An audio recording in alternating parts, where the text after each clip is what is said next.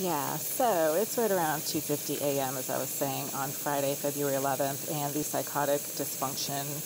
and malignant intrusive behavior coming from the person who's constantly on the other side of this wall, that's a bathroom on the other side, she's been getting really agitated against that wall for the last 45 minutes or so, ever since I started cooking something for myself, because her nonstop sickening and nauseating dead fish fume fest from her bathroom has been keeping me awake. So anyway, as soon as I started cooking something for myself, the fish fumes suddenly stopped and were replaced by cigarette fumes coming from, again, the other side of this wall. And at the same time, the water from my sink has been getting really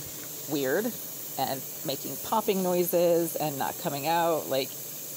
in a steady stream. It was coming out in bursts, and then I started getting instantly sick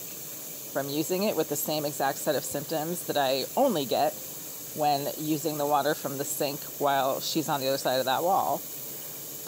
Every single time I get sick from using the water from this tap, the psychopath is sitting directly on the other side of that wall and making her presence known in some way.